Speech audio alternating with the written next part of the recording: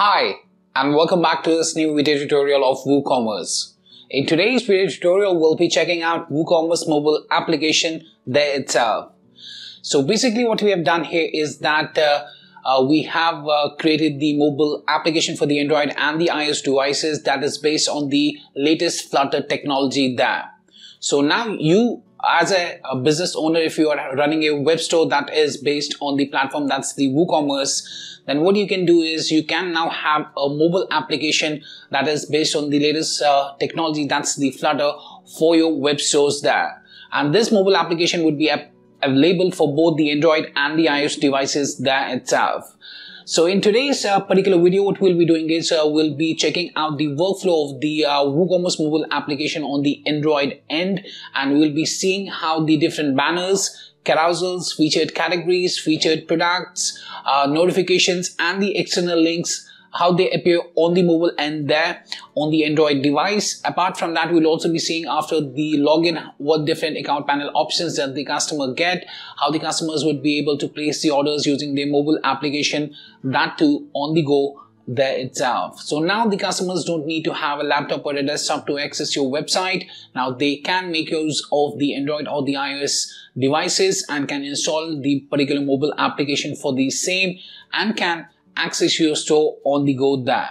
Now you can also check out the particular demo for this particular mobile application that we are going to check today for the Android there by going to the Play Store and searching for the WooCommerce mobile application and downloading it up on your Android devices. I'll also be putting up the link for the iOS end in the description of this particular video as well thereafter. But before I proceed further with this particular video tutorial today, please do subscribe to our channel and press the bell icon to receive the latest updates from our end. And if you find this particular video helpful, then do kindly give it a thumbs up. So let's hop on to the front end first on the Android end, and let's see how the particular mobile application for the WooCommerce appears to the customers or the users there on the mobile device itself. For the same, let's hop on to the front end now. So right now you can see that I'm on my Android device and I've already downloaded the WooCommerce mobile application from the Google Play Store itself on my Android device there. Now we'll be checking out how this particular mobile app appears to the customers there. For the same, let's tap on the particular shortcut that we have on our home screen of our Android devices there. So I'll just tap here on the WooCommerce app and you can see that first this splash screen came up and then the mobile application homepage has loaded up, as you can see on your screens. Now here you can see that as soon as we open up the WooCommerce mobile app for the Android devices, the homepage loaded very fast there and we have the complete sections available on the home screen there. So the very first section here at the very top is the featured categories, as you can see. So the featured categories can be added by the admin from the plugins configuration setting in the admin backend panel and can set up the featured categories that should be displayed to the customers at the top of the home page there. So here we are having the featured categories, as you can see. If I tap on any one of the categories there, we'll be able to see the different products within that particular category. And if it's having any subcategories, those subcategories would also be displayed and then we can access the different products under those subcategories as well. So this was about the very top, that's the featured categories at the top. Then we have the banners. Now the banners can be added by the admin from the backend panel as well, and these would then appear on the home page of the WooCommerce mobile application for the Android devices or the iOS devices as per the settings there. And the banners can be of two different types. One is the product banner or the category banner, and if it's a product banner, then the customer, after tapping the particular product banner, would be redirected to that particular product page. Else, if it's a category banner, then after tapping on a particular banner there, the customer would be directed to the particular category there. So for example, if I tap here on this particular one, you can see that we are being redirected to a particular category there and we are able to see the particular products under that particular category itself. If we tap here on this Marshall one, this one is also a category one. So this one, and let's check this one. Alright, so we have added these as the category banners for now. When we are checking the backend configuration settings there in the next video, at that time I'll be showing you how we can set up the product and the category banners from the admin backend panel as well. Now after that we have the featured products. Now the admin has the functionality there to add the featured products as well that he wants to feature up on the home page of the mobile application there itself. To do so, he'll be able to add the featured products from the backend panel of the WooCommerce itself under the particular configuration settings there, and those would then be reflected here under the featured products. As you can see here, we are having the featured products. So under the featured products, we are having the complete list of featured products there. We also have this option to view all the featured products. If I tap here on the view all featured products, then we'll be able to see the complete list of featured products that have been set up by the admin there, and we can sort them up or we can also set them up. For example, if I want to display it in a list, I can display it in a list, or if I want to have it in a grid, we can do it for the grid as well. Then we have the new product section, as you can see, and then we have the sale product section having the sale products on sale. Then we have the popular products and the popular categories. Now the product carousels can also be set up by the admin from the backend panel there, and you can create the carousels and you can set up the name of the carousels like hot deals, latest trending products, etc. And within those carousels, what you can do is you can add the products that you want to add as per the requirement there. So here we are having the popular categories, and this is a customized carousel that we have added. And similarly, the other one that we are having here, just let me scroll up, it's sale products, popular categories, so on and so forth. We can add the product carousels as well. And at the end, we have the option to go to the top of the home page there by tapping on the back to top option. So if I tap on that, we will be taken back to the top of the mobile application there itself. Now on the top end, you'll be able to see we have three different options. One is the search icon, wherein we can search the product. So if I tap on the search icon, we can search for the products by entering the name of the product, and if that particular product is available within the store, that would be displayed as per the requirement there itself. So for example, if I go with the brown, so we have the brown shoes, brown bear notebook, and the Asus Zen watch. And if I go back, then we have the notification icon. Now under the notification icon, basically the customers of the mobile, the customers of your web store would find the complete list of push notifications that you have sent out onto the mobile devices there, and under this particular section they can find the particular push notification. Now the push notifications can be also of two different types there. For example, we can take it as the product or category push notifications. If it's a product notification, then after tapping on a particular push notification, you will be redirected to a particular product there. Or if it's a category one, then you will be redirected after tapping on the particular push notification to the category section that has been assigned to that. So here you can say that we have the WooCommerce winter is coming and get ready. So if I tap here on winter is coming, we'll be taken to a particular section. So this is a category push notification. So we are basically taken to a particular category there itself. Now if we tap here on the get ready, we are taken to a product page, as you can see. So that was the category push notification, and this was the product push notification itself. On the product page, you can find the complete details of the product, like the name of the product, the price of the product, any ratings, or if any reviews given in stock, the details. If there are any product variants, that would be displayed. You can change the quantity here. If you tap on the view all description, you can view the complete description. If you want to view the reviews, right now there are none reviews, so there are none to display. Then we have the add to cart and the buy now button. Add to cart would add the particular product to the cart there, and the buy now button would basically redirect you to the checkout page so that you can quickly make a selection there for your shipping and the payment methods, and can directly tap on the place order thereafter to complete the order very quickly there itself. Now let's go back. So this was the top, and then we have the cart icon. Right now the cart is empty, so that's why it's showing it as empty cart. And continue shopping. Let's tap here on the continue shopping. The home page has again appeared.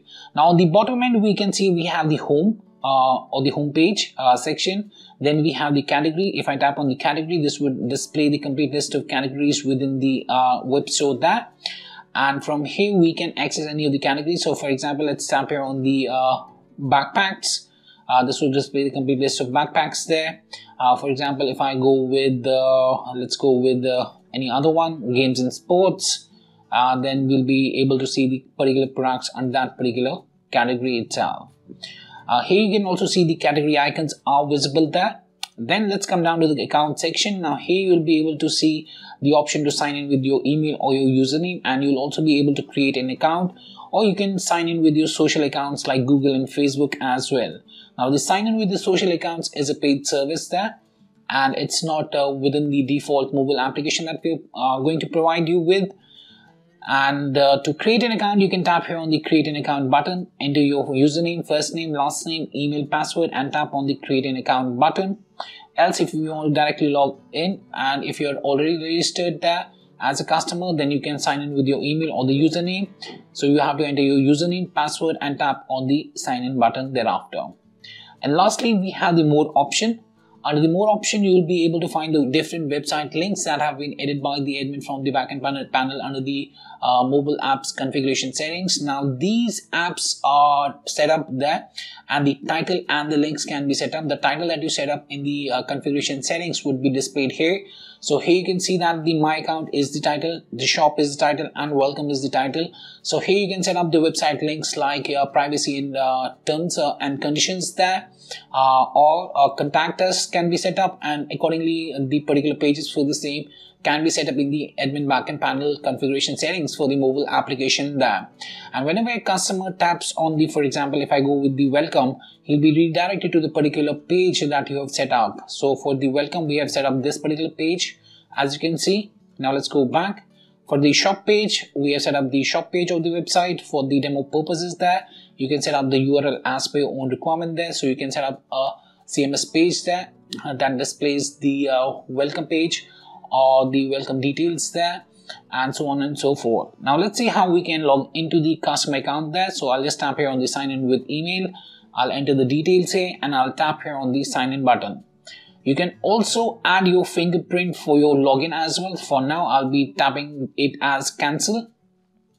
And as soon as we have successfully logged in, you can see we have different customer information section here that includes the dashboard, orders, address book, account information, downloadable product, and the delete account option. So let's go through these options one by one. The very first one is the dashboard. Now the dashboard displays your banner image, backend image, your profile image, so you can edit those up as well. You can see we have an edit icon there. Edit icon is there, so tapping that up, you will be able to change the images there. Then we have the recent orders here. If you go to the recent orders, you will be able to see the complete list of recent orders that you've placed. Apart from that, for the recent orders, you can check the details, you can reorder them, and you can write a review for those as well.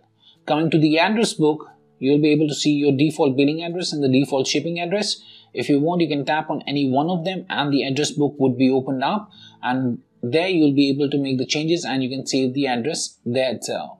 And lastly, here in this particular dashboard section, you have the reviews. If you have given any reviews for the particular products there, then those reviews would be available under the review section there itself. Now let's go back and let's go to the orders section. Now under the orders section, you will see the complete list of orders that you have placed and the different status or the status of the orders there, like processing, complete, cancelled, etc.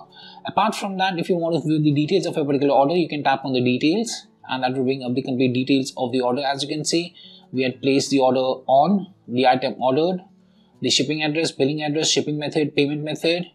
The order total is there. If I want, I can also write a review by tapping here on the write a review. I can give the rating. I can enter the review. For example, best product. I can submit it for approval. Review has been edited and review is awaiting the approval from the admin. And as soon as the admin approves this particular review from the WooCommerce backend panel there, that particular review would be available on the product page of this particular Apple iPhone 6 Silver itself. Now let's go back. If I want to reorder it, I can reorder it by tapping on the reorder option. So right now I'm showing you the workflow of how a customer can place the order. So after tapping on the reorder there, the particular product would be added into the cart. So if I go back to the home page and I go to the cart there, you can see that the Apple iPhone 6 Silver has been added into the cart there. And if I have a discount coupon code, I can apply that as well. And now let's tap here on the continue shopping. Let me go back. I'm sorry for that. Let me go ahead and let me tap here on the continue shopping. Alright. There's some internet connectivity issue right now, so that's why I'm not able to continue shopping there. Alright, actually I was tapping here on the continue shopping, so that's why I was being taken back to the home page there. I just need to tap here on the proceed button to proceed further. So now we are on the checkout page. Here we can see our default billing address, shipping address. I can see the shipping methods available. I can select a particular shipping method. I can tap here on the proceed button, and then we can choose the particular payment method, and now we can tap here on the proceed button, and then we can check the order review here before confirming the order, and then we can tap here on the proceed button to proceed further to place the particular order within the store itself. After tapping on the proceed button, the order would be placed, and then we'll be able to see the particular details of the respective order under the orders section. So you can see that the order number is 1475. So if I go to the continue shopping, I go to my account, I go to my order. The top one is 1475 for $510, and if I tap on the details, you can see the particular data is today's date, that's 6th of December 2022 with the time as well. Right. Now coming to the address book, under the address book you will be able to see the complete details of your address there, and you can edit your addresses as well. Then comes the account information. Under the account information you can change your first name, last name, your email address can be updated. You can change your password as well. Then under the downloadable products, if you have downloaded any downloadable products from the website there or the web store there using the mobile application, then those downloadable products would be available within this particular section, and from here you can download the files for those downloadable products as well.